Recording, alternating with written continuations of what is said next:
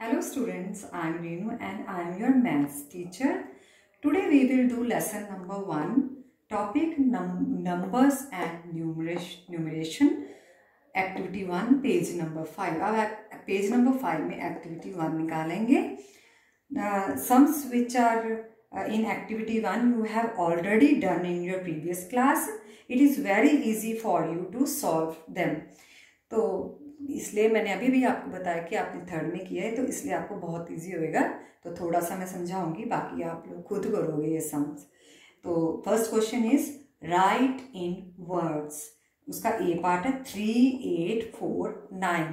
ये 4 डिजिट है. सबसे पहले तो आपकी डिजिट को प्लेस पता होनी चाहिए कि ये डिजिट कौन सी प्लेस में है. अब जब भी हमने प्लेस पढ़नी, पीछे से पढ़नी, आगे से कभी नहीं पढ़नी. अगर आगे से पढ़ोगे वो आपका गलत हो जाएगा. तो हम पीछे से प्लेस पढ़ेंगे डिजिट का.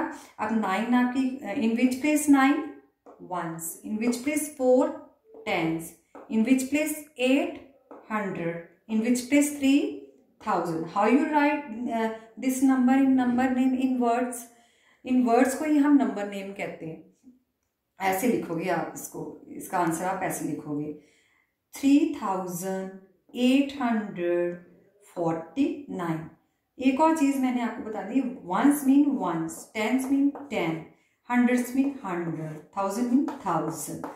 तो आप इसको ऐसे लोगे 3849. मतलब 4 10 40 होता है ना, इसे 40 बोलते हैं यहाँ पर. 49 लास्ट 2 डिजिट को हम इकट्ठे लिखेंगे. 3849. ए पार्ट मैंने कर दिया, बी पार्ट भी मैंने किया है, क्योंकि यहाँ 0 है इसलिए कंफ्यूज ना हो, इसलिए मैंने बी पार्ट भी किया है. करना वैसे ही है. ऊपर पहले प्लेस लिखोगे वंस, टेंस, 100, 1000. तो इसको आप लिखोगे नंबर नेम में कैसे 5308, क्योंकि टेंस प्लेस पर कोई नंबर नहीं, तो आप यहाँ कुछ नहीं बोलोगे. तो लिखोगे 5308. जो सी डी पार्ट है ये आप लोग खुद करोगे, ये आपका होमवर्क है.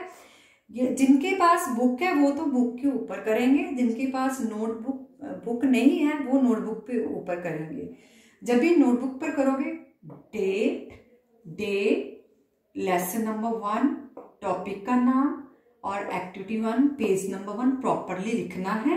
फिर क्वेश्चन नंबर 1 लिखोगे, फिर 1 लाइन छोड़कर ये सारे सम करोगे नोटबुक पर. जिनके पास बुक नहीं वही करेंगे नोटबुक पर, जिनके पास बुक है वो बुक पर करेंगे.